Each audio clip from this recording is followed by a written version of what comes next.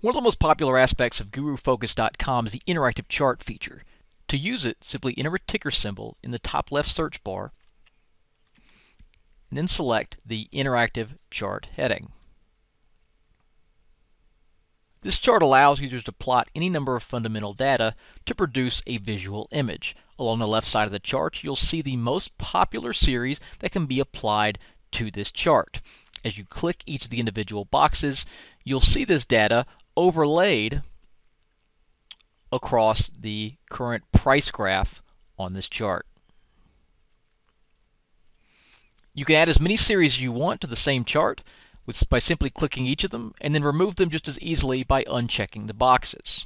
Some of the series can even be customized, such as the price at PE function. Down along the left side, you'll see a box you can check for price at PE 15. This is essentially the earnings line that plots a theoretical stock price at 15 times that year's company earnings.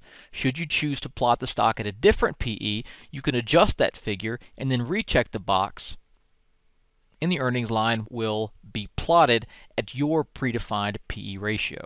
There's also a function at the top of the page that will highlight recession years on top of your chart. So by clicking this box, you'll see gray vertical areas plotted along the chart to reflect U.S. economic recession times.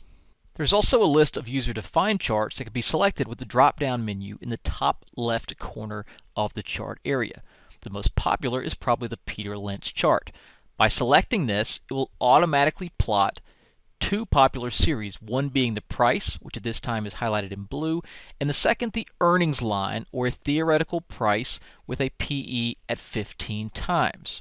Others include price to sales valuation bands, balance sheet figures, GDP and gross national product, and the dividend yield of the selected security. In addition to the endless list of available series, there are also economic indicators which can be found at the bottom of the list.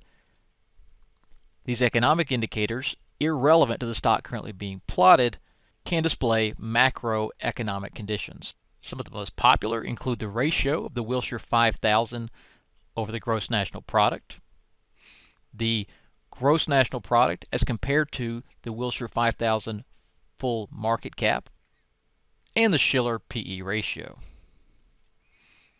Again, each of these reflects the overall U.S. economy or total U.S. equity market.